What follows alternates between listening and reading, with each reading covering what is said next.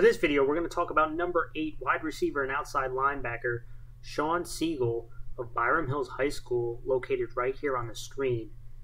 And this young man, 6'3", 185 pounds, long frame, good length, and I was really impressed with his ability to make contested catches and play through contact. Now, he did a majority of his damage on deep routes and deep concepts, a bunch of stop and goes, go routes, out and ups. I don't think he's the quickest guy laterally, but he has these long strides, and with that catch radius and length, it was tough to stop him on these deep routes. I mean, he became a big play receiver for this offense. Now, I also think he has the tools and the ability to be a real chain mover, real reliable target on some of those short and intermediate routes as well. Now, things he can work on, I do think he can be a more consistent route runner. Now, there's many ways to cause deception for defensive backs when running routes. You can change your speed. You can give some stutter steps. When you do these double moves, you got to sell that first move hard before you get to the second move. And I do think he does a solid job of changing speeds, but he can work on those other deceptive maneuvers when running routes. But let's go over a couple plays I like. And she's located right here. And we're going to talk about him going deep. And you saw a lot of this, right? This is nothing special. This is just a go route. And he's going to use his length and his size to win this route. All right? There he is right there. He's going to go deep. It's not really a hard sell. It's not a double move, but again, this is pretty good coverage. But you see the size compared to the defensive back, and you can see him go attack the ball and play through contact. Boom, right? You got a guy draped all over him. Look at the concentration. Look at him look the ball in, catch the ball through contact, and reel it in, right? Not an easy catch. He makes it look easy using that size, that length. And again, you see those long strides he has. I don't think he's the fast guy, but look at him use his body. Look at him use his length. Go up there and make this type of play. And you saw that a bunch. Let's go to another play. Here he is located right here. This one's a bit more of a stop and go. And again, this is not a hard stop. He's kind of just going to slow down to kind of deceive the defensive back. I do wish that he would do a little bit harder of a sell right here. Again, you see that? You see him slow down, and now he's going to pick up his speed. All right, just to get this guy to hesitate just enough. But if you look when the ball is thrown again, defensive back recovers pretty well. This is good coverage. But again, look at the size, look at the catch radius, look at the length. Even when a guy's in his hip pocket, look at him go up there. Look at the concentration. Through the contact, finding the ball, making this type of play. Again, that's a touchdown.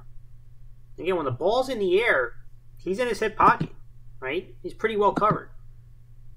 He's playing off coverage. He's reading the quarterback. And there's the fake. Pretty solid coverage. He's in his hip pocket.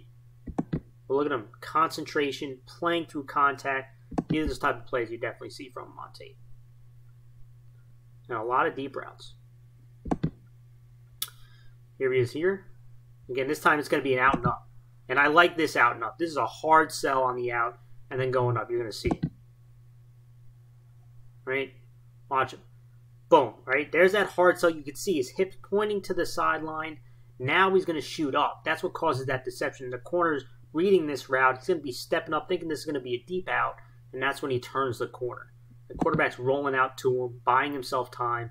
And there's that separation. But I like this. Again, look at him looking it in, catching it with his hands, right? Not body catching, making this play, and then losing that size and strength to finish the deal right there.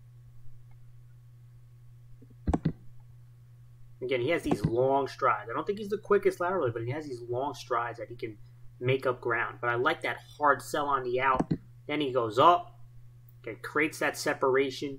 Look at him look the ball in. I mean, people like to call these possession receivers, right? Again, just smooth hands, good body control, making this play. Let's go to the final play again. Here he is on the outside. This is what I like. Again, you could be what I call a chain mover on these third and mediums, short and intermediate routes. You could be a big, reliable target for your quarterback.